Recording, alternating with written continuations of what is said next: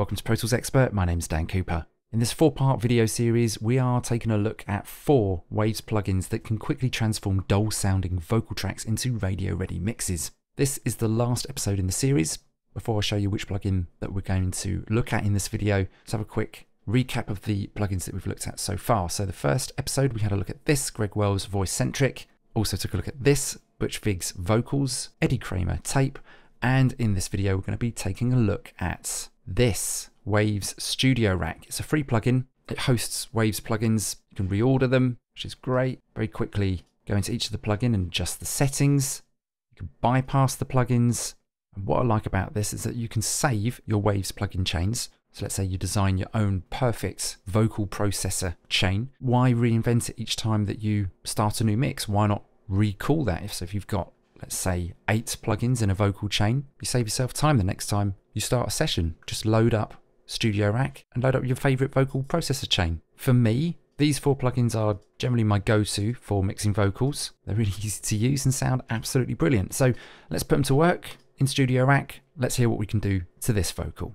Deep within my mind, I see a sign that's encouraging A little bit of de-essing, way not too beyond much. the light, I see a sign.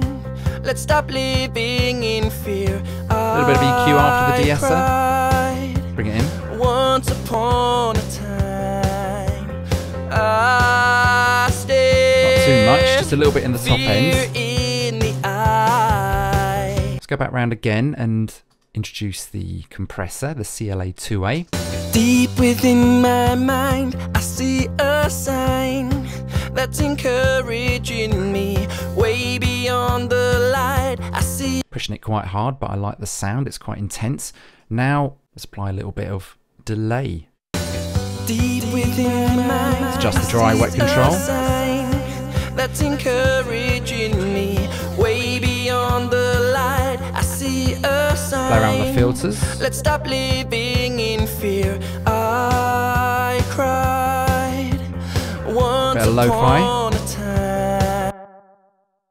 Deep within my mind, I see a sign.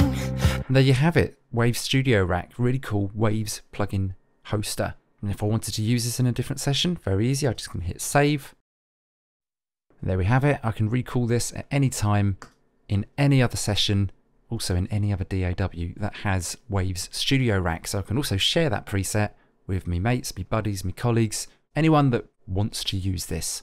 Anyway, I hope you guys got something from this. To watch the other videos in this series, do click the link in the description below. For more information on all the Waves plugins that we have featured in this series, do check out the Waves website.